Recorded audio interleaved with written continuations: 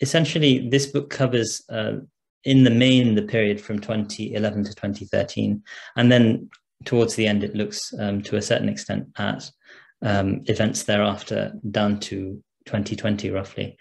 And the cover has a couple of religious scholars and a political figure who will be familiar to some of the audience, no doubt. This is a very prominent crown prince in the region, Mohammed bin Zayed, the de facto ruler of the UAE.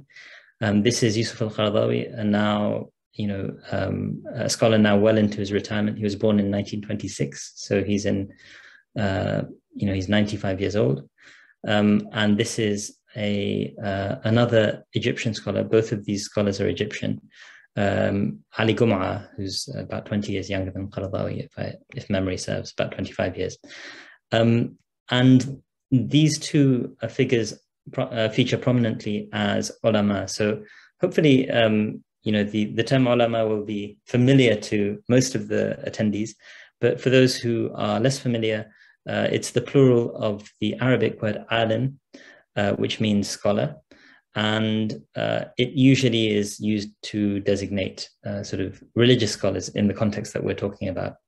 And in many respects, just to sort of I should give a spoiler alert here, but just to give away who's with democracy and who's with autocracy, as the subtitle says, Qaradawi is what I would characterize as pro-democratic in his orientation, and Ali Gum'a, among the scholars here, is pro-autocracy, and this is one of the regional autocrats.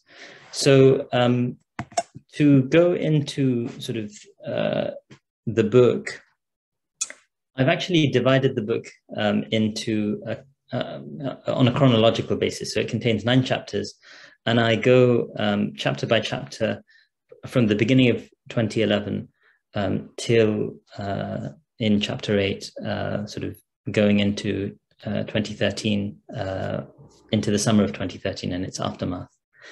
And the first 2 chapters are actually dedicated to this chap over here, Yusuf al-Qaradawi. As I say, born 1926, he will have been, he's in his 95th year right now. And he is, even though I've given him 2 chapters, I'm only giving him 1 slide.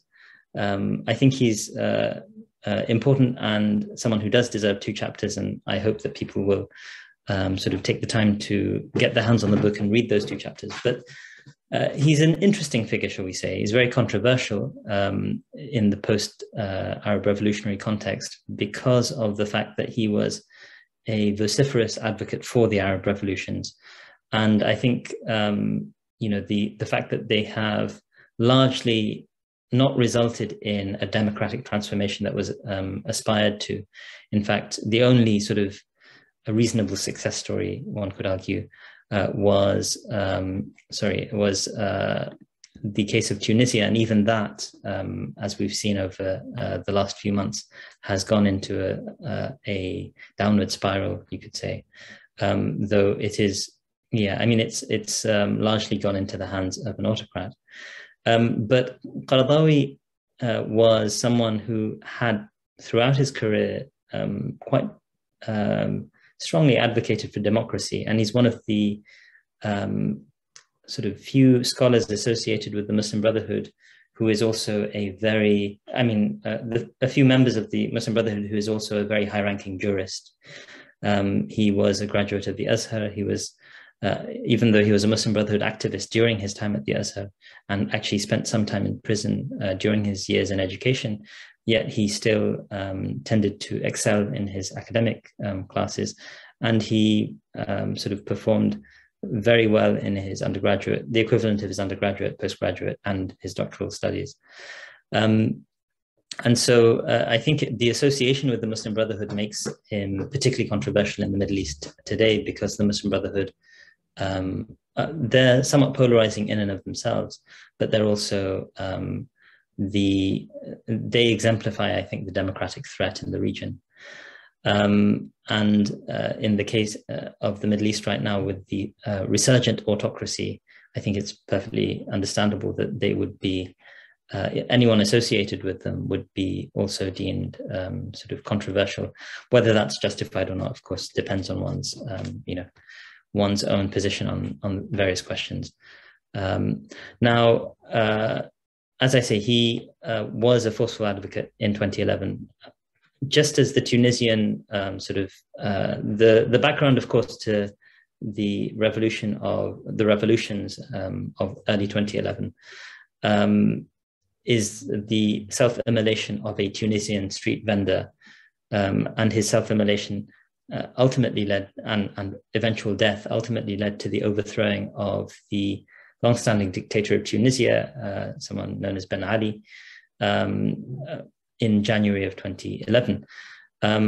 Shortly thereafter, Qaradawi came out and he praised, the activists who managed to oust the Tunisian dictator, and he asserted that Tunisia should be an example for the rest of the Arab world. And I'll have a slide specifically on this, but Qaradawi is an Egyptian scholar based in Qatar, and Qatar at this point in time had a ruler who would subsequently abdicate his position and pass on the helm to his son. But that ruler was particularly activist in his foreign policy, wanting to advocate democracy throughout the region, even though there wasn't really any, Qatar is itself an autocracy. And so there are some very interesting and ironies and tensions in Qatar's activism. But Qaradawi was given this, he's a long-standing advocate of democracy, and he was given a platform repeatedly on Al Jazeera, Qatar's globally recognized media outlet. And within weeks, the revolutions reach Egypt, the most populous country in the Arab world at the time, maybe 90 million plus population. And it's fascinating. All the commentators were just repeating, obviously this isn't going to, Egypt's not going to fall, nothing's going to happen in Egypt, etc. And in 18 days, the Mubarak regime falls. And there's excellent analysis from David Kirkpatrick, a New York Times journalist, who I think has written one of the most insightful books on the Arab revolutions. It's called Into the Hands of the Soldiers. He wrote it, late enough to see the actual consequences of a lot of these revolutions. And, he notes that there were internal there was internal disquiet in the Egyptian military about the way in which the then dictator Hosni Mubarak was clearly grooming his son to take power, and that would have displaced the traditional power that the military has enjoyed since the revolution of 1952, which brought the military into absolute power under Naguib and then Nasser. And so, in a sense, it wasn't ever really out of the hands of the military completely, the situation in Egypt, but it's just what is worth highlighting here is that Qaradawi forcefully advocated for that revolution, but he also insisted that these are peaceful revolutions, and he said that there should be no violence, etc. And it's a fascinating that commitment to peaceful revolution is also part of the downfall of, arguably part of the downfall of the activists, as it were.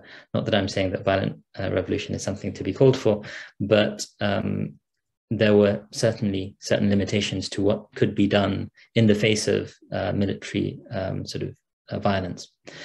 Okay, so the next person, I dedicated a fair amount of time to Qaradawi because I dedicate 2 chapters to him. And I go through his legal reasoning, his justifications for the legitimacy of protesting against a tyrannical ruler as he saw it. All of that legal reasoning we can perhaps try and think about in the Q&A. But because, we naturally have a limited amount of time, I'm just going to go through the highlights here. The next chapter actually deals with 3 scholars in the main. Ahmed al-Tayyib, who is the chap on the right, naturally, not the Pope. But I've used this photo quite deliberately because it kind of illustrates the stature of someone like Ahmad al-Tayyib. Sunni Islam doesn't really recognize papal kind of figures, but if there is anything like a pope, perhaps Ahmad al-Tayyib is the closest thing to it, because he is the Grand Imam of Al-Azhar, which is seen as the most, is generally seen as the most revered institution of Sunni Islam. It's ironic because it was originally started as a non-Sunni institution. Now, I often tell students in my classes that the Azhar is older than the University of Oxford, right? So it just gives you a sense of like the historical sort of depth of the institution. But it's very much an institution under the aegis, control, and suzerainty of the state. Since 1961, it was virtually nationalized. The Sheikh al-Azhar, as Malik al-Zeghal at Harvard has written extensively, is a political appointee, although that's been shifted a bit in the Egyptian constitution of 2014, of 2012 and then 2014.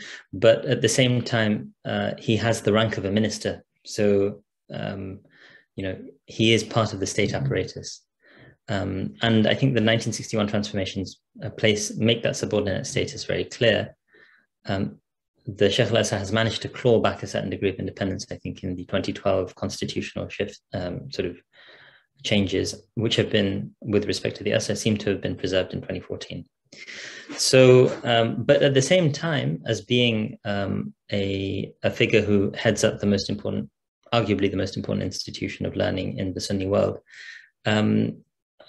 he was also a member of the National Democratic Party, which was Mubarak's kind of, in a sense, manufactured political party for the purpose of his, rule. And he was a very loyal member of it. He initially refused to step down from that position when he was about to be appointed as the Sheikh al-Azhar, because,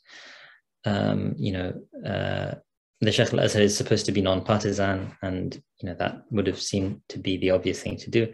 Eventually, he relented, and he did sort of like relinquish his formal membership, but he made very clear that he was still completely committed to Mubarak. And so, it's just worth bearing in mind that he's a religious scholar, highly regarded, but also very much an establishment figure.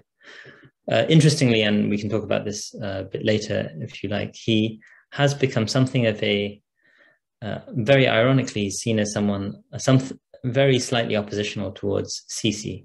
And we can talk about why that is. I think it's because of Sisi's attempted overreach rather than much changing on the part of the Sheikh al-Azhar.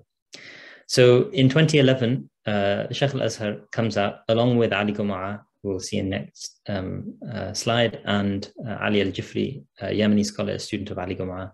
So Ali Guma'a is another very high-ranking scholar in Egypt at the time. He was the Grand Mufti. They all came out and said, protesting against Mubarak is haram, which is to say it is completely impermissible from a Islamic legal perspective. And in 2013, he would, we'll get to that, but he actually supports the ouster of the Morsi Morsi government in conformity with the wishes of General Sisi, now President Sisi. Ali Juma'a is the next figure. Again, I'll go through this reasonably quickly. He was the Grand Mufti from 2003 to 2013, so he was the Grand Mufti during the 2011 period. He's still a very prominent scholar. He's a bit younger than the other scholars we've seen so far, although he seems to have aged a bit. And he has actually a fairly broad audience outside of Egypt as well. He's had a lot of students.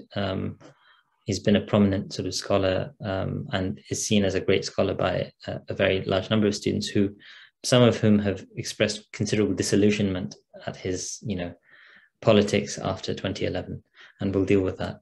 And finally, Ali al-Jifri, the same photo. Ali al-Jifri is basically a much younger scholar. As you can see, he's born 1971, about 20 years younger than, 20 to 30 years younger than the other scholars that we've seen.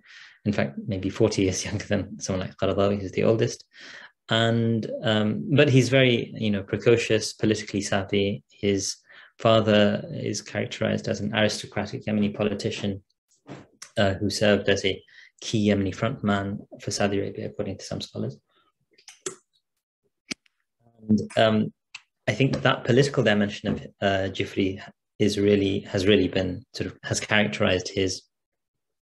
He is a political he's a very capable political animal, from what it seems, and he sees himself as a student of Ali Gomara. So that's my third chapter. The fourth chapter, and I basically talk about in the third chapter how these scholars support Mubarak, oppose the protests against him, and then they in 2013 oppose Morsi and support the protests against him. Now, those are two cases of fairly clear-cut opposition. Qaradawi is opposed to Mubarak and autocracy and supports democratic government and the Muslim Brotherhood, who win in the Egyptian elections of 2012. And Ali Gomara, it's pronounced Gomara very often because he's an Egyptian, and the Egyptians pronounce the gene in that way. Ali Gomara, Ahmed al-Tayyib, and Ali al-Jifri are basically the opposite of Qaradawi, supportive of autocracy, opposed to, the Muslim. They describe it as opposition to the Muslim Brotherhood rather than democracy.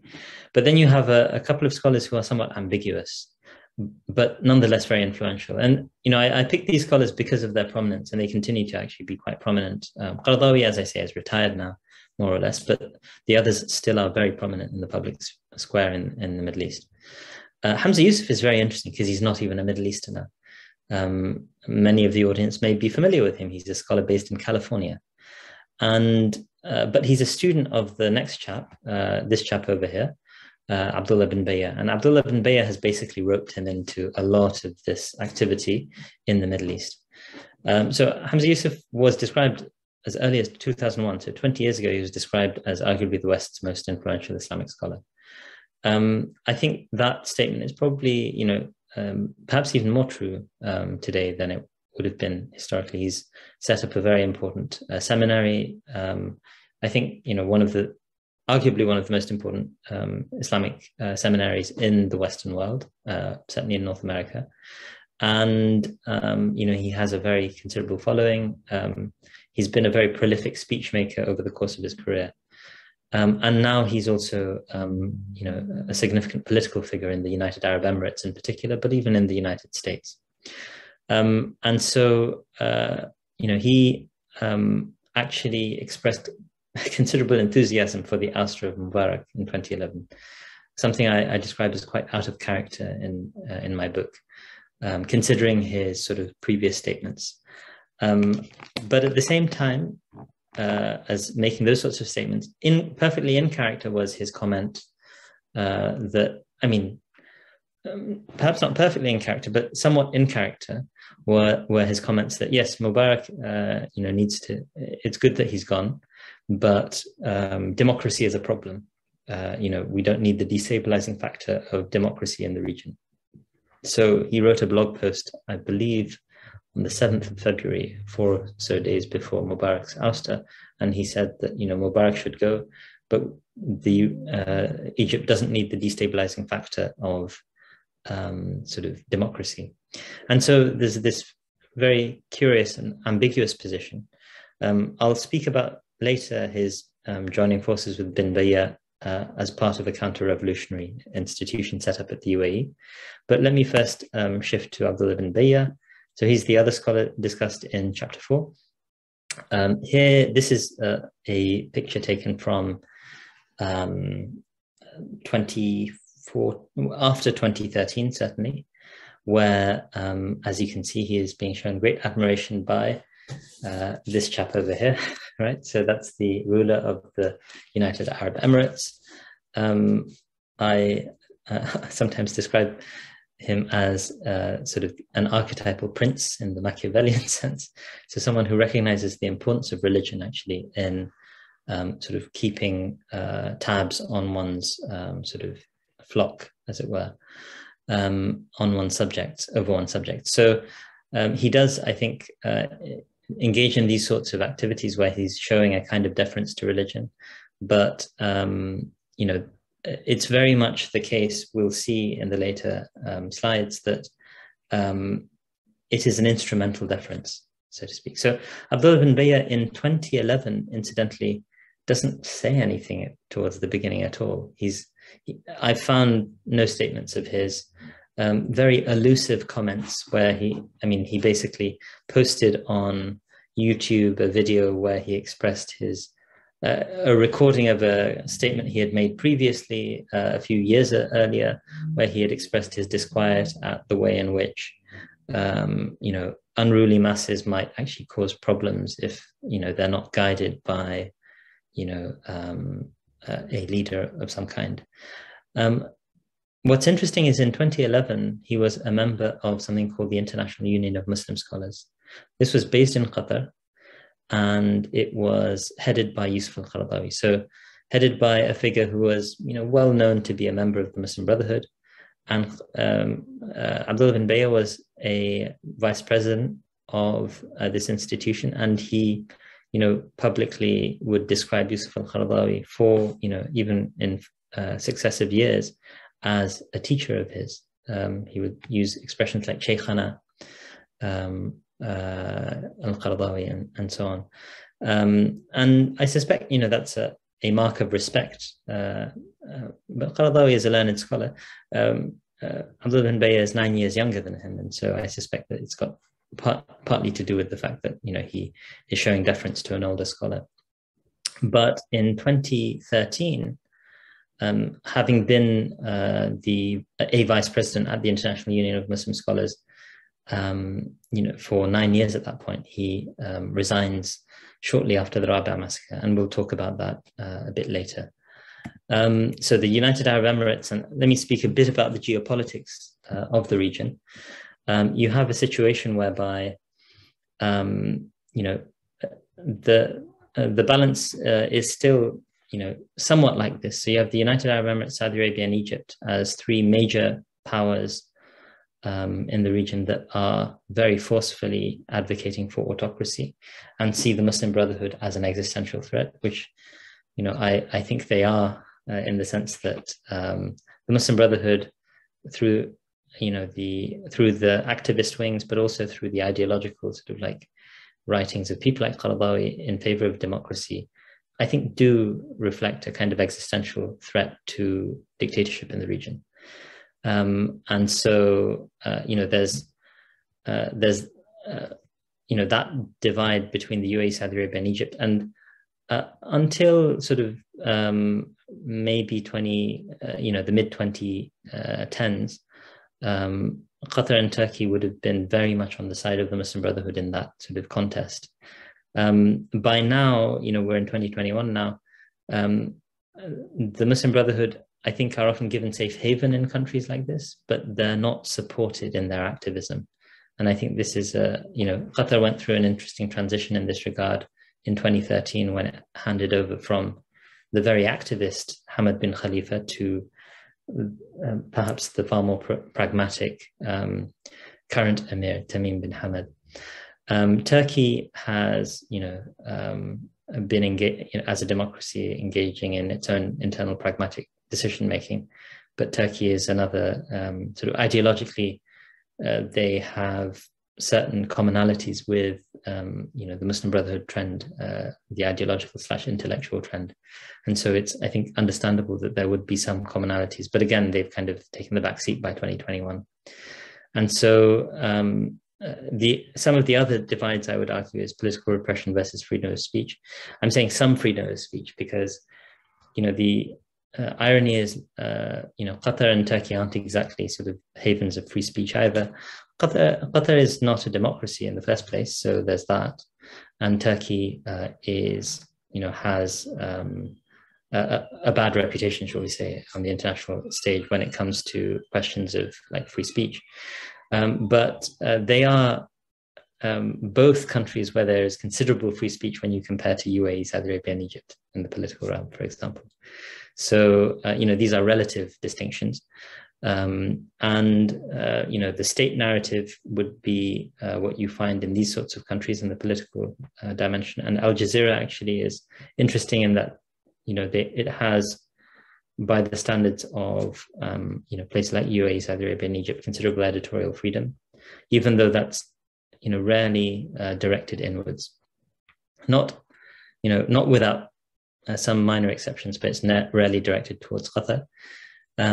Autocracy versus democracy. Again, that's a dividing line which I've already alluded to. Is it's ironic with respect to a place like Qatar, but I think it's true that Qatar was very forcefully advocating for democracy in the wider region. One of the things I say is that I think that's a good, and even if it isn't itself a democracy, by promoting those sorts of values, it changes the nature of the conversation that is possible in the region. And presumably it will have to confront those sorts of questions at some point in the future as well, if it has any success on the ground.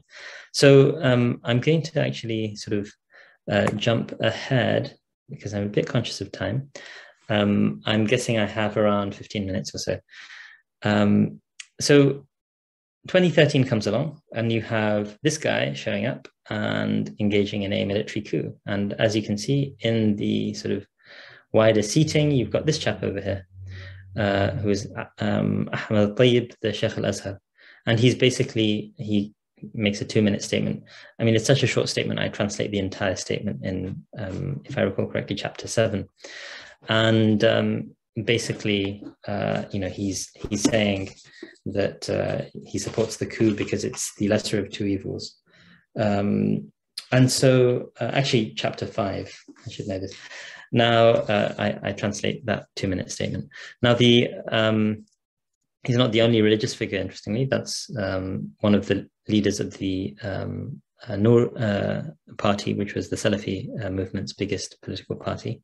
But the 2013 coup, results in some very serious, bloody crackdowns against supporters of the ousted President Morsi. And Human Rights Watch refers to the 14th of August as one of the massacres of the 14th of August as one of the world's largest killings of demonstrators in a single day in recent history. It actually describes it as worse than Tiananmen Square, which is, a very well-known crackdown in China. And it's so egregious that even Tayyib kind of expresses disquiet at the massacre. And he says, I'm going to stay at home and I'm not going to engage until, things settle down or something like this. I find those statements, I can understand where he's coming from, but it's also somewhat sort of undercut by the fact that he actually supported the ouster of the previous president who had been democratically elected. And by contrast, you have a number of scholars opposed to the coup. This is a photo of Qaradawi. This is his successor at the IUMS. So he retired in 2018. His successor is someone called Ahmed al-Raisuni, who also spoke out. And this is Ali al-Qaradaghi. He is also an Azhari, even though he's from Iraq originally. And he also made statements in 2013 as the Secretary General of the International Union of the Muslim Scholars. And these scholars basically are very vocal in their criticism. And there are several prominent Azharis. I've mentioned these two are Azhari in a sense. There's a debate of how you define an Azhari, but there are a couple of Azharis who are quite well established within the institution, Hassan al-Shafi'i and Muhammad Imara, who are named on the screen, who also vocally criticized the coup while sitting in Egypt at great risk to themselves. But all of these people only advocate for peaceful protest. And, it just illustrates the fact that they don't actually have any power. Once again, I'm not sort of suggesting that they should do anything else, but I think they, to a certain extent, are also advocating peaceful protest, partly because they believe that that's the only way to approach this that's sensible, but also because, the consequences of not doing so are almost certainly going to be far worse for themselves as well, and for those who they are supporting. I mean, someone like Qaradawi always reflected the sort of moderate wing of the Muslim Brotherhood in any case, very different from the sort of debates that were taking place in the 1960s. I'm in the process of translating, hopefully submitting a translation of Qaradawi's critique of extremist tendencies that emerged out of the Nasr's prisons among Muslim Brotherhood youths in the 1960s. So he's always kind of reflected that kind of Azhari ulama critique of, youthful irascibility, shall we say. So that's opposition to the coup, but this is the chap who is the most vocal supporter of the coup. And I dedicate effectively 2 chapters to him, chapters, I want to say 6 and 8. 5 and 7. So chapter 5 and then chapter 7 are largely discussing Ali Gum'a's sort of support for the coup, and then subsequently the Rabaa massacre. In fact, his support for these was so significant that I have actually translated in Appendix 2 and 3 the full lectures that he gave on before the Rabaa massacre and then 4 days after the Rabaa massacre. In the first kind of justifying the use of violence, and then the second sort of ex post facto justifying and in my estimation celebrating the use of violence against protesters at Rabaa. And so you have Gum'a is really quite an unusual character in the realm of sort of Islamic scholarship, in my estimation. It's very difficult to find someone who's quite so learned, but also quite so willing to instrumentalize their knowledge to politically expedient ends, with ostensibly very little sort of moral compunction of any kind. So, he basically says to a private military gathering with maybe several hundred, perhaps 1,000 military cadets in the room, he tells them, and the orchestrators of the Rabaa massacre, the Minister of Interior at the time, Muhammad Ibrahim, and the general of the military, Sisi, were all present. And he basically said that, God is your supporter, the Prophet is your supporter, shoot to kill, right? Don't let anything stop you or prevent, make you hesitate when it comes to defending sort of like the defending yourselves against terrorists, as he would put it. And the documentation and indeed the statements of the spokespeople of Egypt, including the Interior Minister and others themselves, was that in the tens of thousands of protesters at Rabaa, they found I think something like 14 weapons, or 14 sort of like pistols and improvised guns of some kind. So it wasn't that these were heavily armed groups, but Ali Gum'a basically presented them as such, and his sort of rationalization for the engagement in murder, which has also been dealt with quite extensively by David Warren in his articles and book on the topic.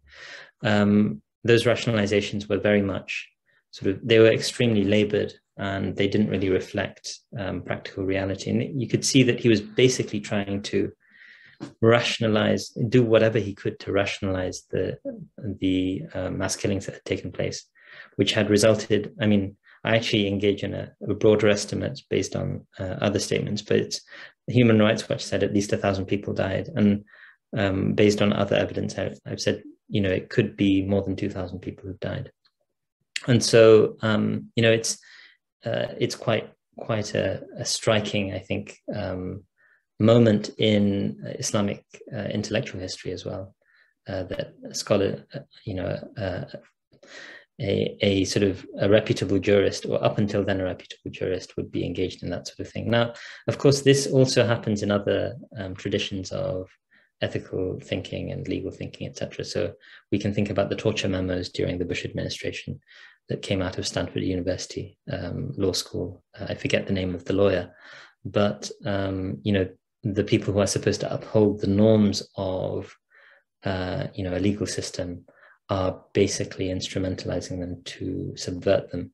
And the entire sort of legal structure of the war on terror is, to a certain extent, a story of that as well. So this is not particularly unique, but I do think it's quite sort of exceptional in certain ways.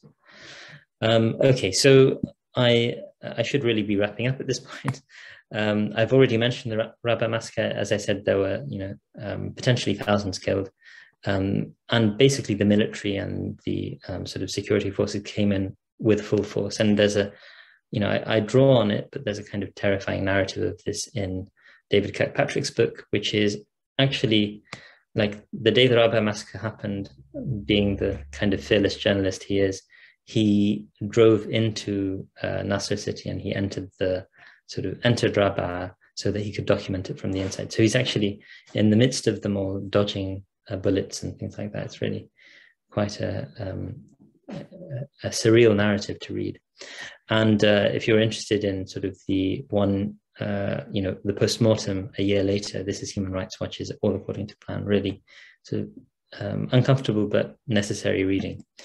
I also, in chapter 8, I want to say, I look at condemnations of the Rabaa massacre specifically, and I dedicate a few pages to this scholar. And he's got a fascinating and extremely poignant sort of sermon that he gives that is reminiscent of a scholar, Sheikh Kishk, a very well-known orator from the Azhar. And so, so that's, if you're interested, you can have a read. I've rendered quite a bit of that sermon into English, actually. And for those of you who know Arabic, you can watch it in Arabic. I mean, it's quite an impressive piece of oratory, but it's also an instance of a scholar sort of engaging a live political issue, which has its own sort of like intriguing sort of moral dimension, in my estimation. But at the end of the day, all of these scholars basically are moralists at this point with no power. And so, that's something to bear in mind in all of this. And then in chapter 9, this is the final sort of substantive chapter where I basically try and take on some of the secondary literature on this question of what explains the the scholarly support given to the coup.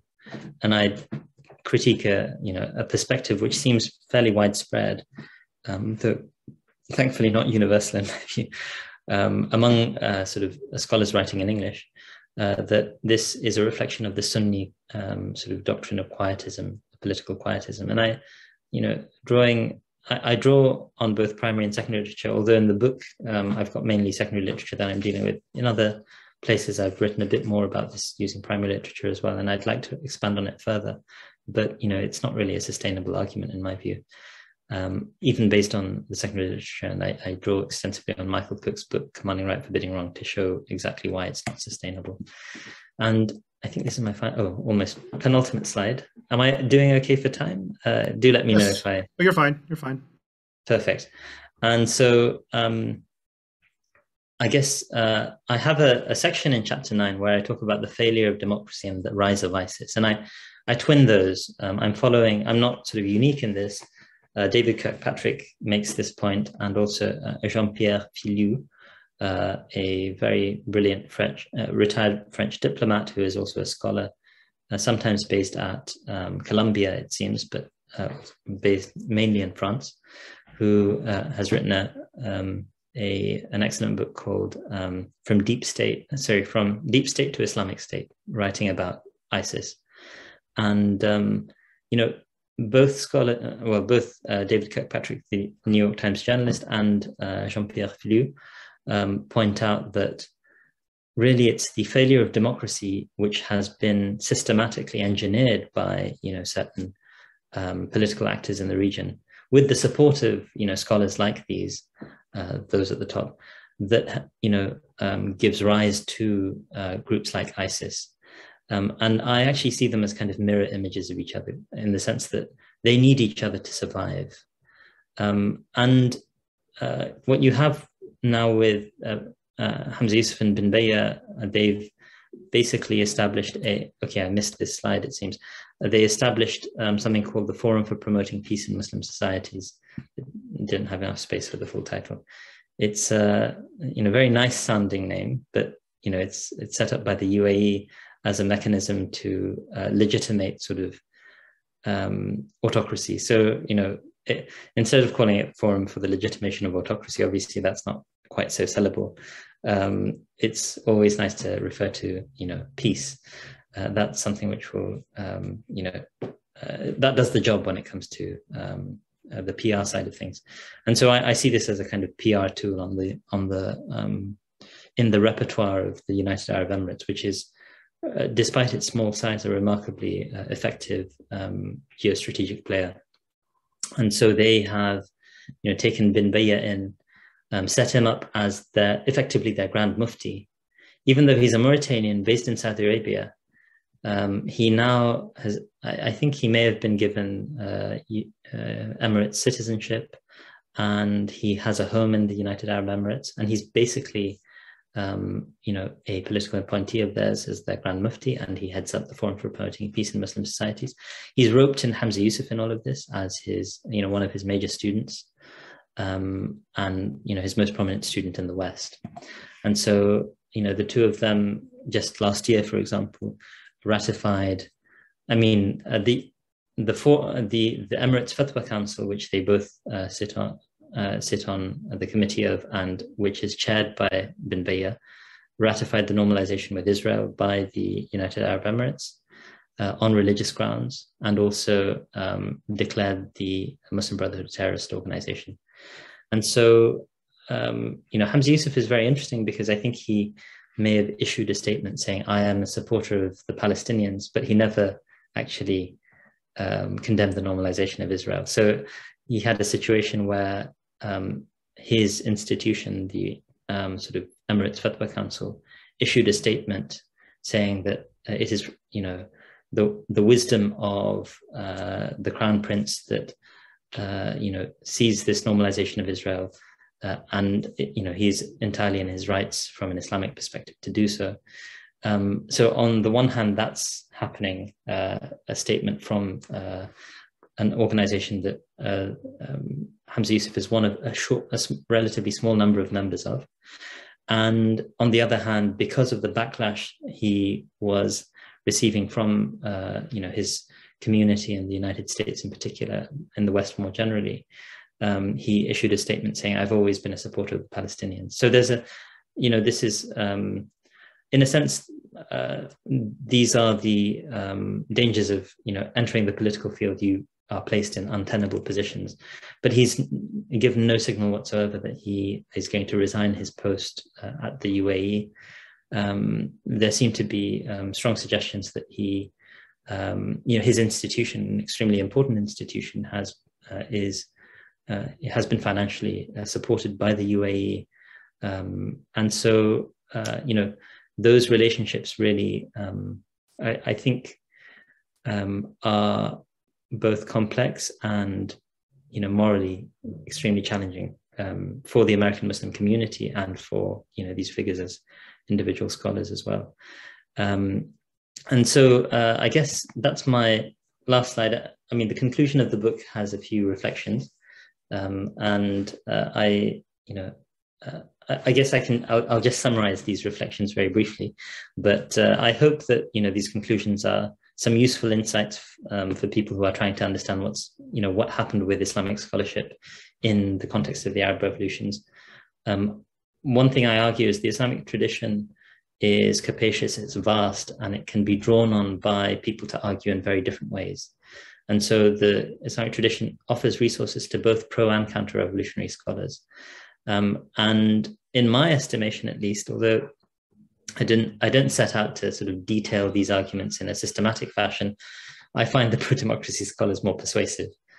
But although I consider the sort of pro-autocracy scholars not to have as cogent arguments as the pro-democracy scholars, those scholars who support autocracy are backed by powerful military dictatorships. And ultimately in the international arena, power trumps ethics, as it were. But at the same time, given the weakness of the ideological arguments presented for autocracy, I think Islamic democratic ideas will continue to pose a threat to the region's autocrats. And that's the hopeful note on which I conclude. I hope that's been useful and interesting.